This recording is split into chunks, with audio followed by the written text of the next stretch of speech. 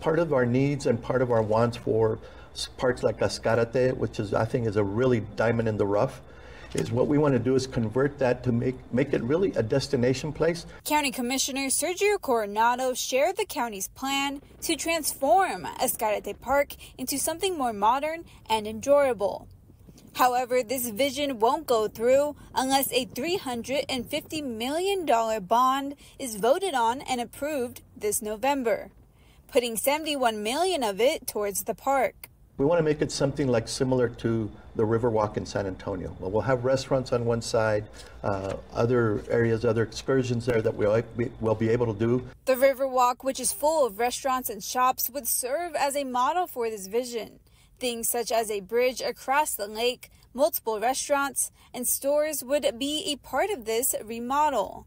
Some people say this is a good idea for the future of the city and surrounding neighborhood.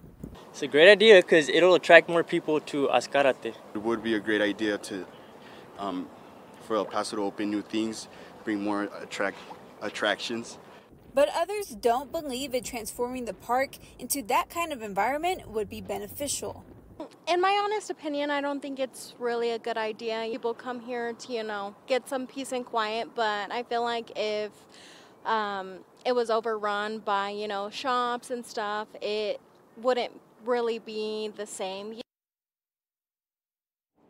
Now, no plan is in motion just yet, but county commissioners are hoping that they can move forward with this idea if their bond gets approved this coming November. Reporting live from Ascarate Park, Julia Spencer, CBS 4 at 5:30.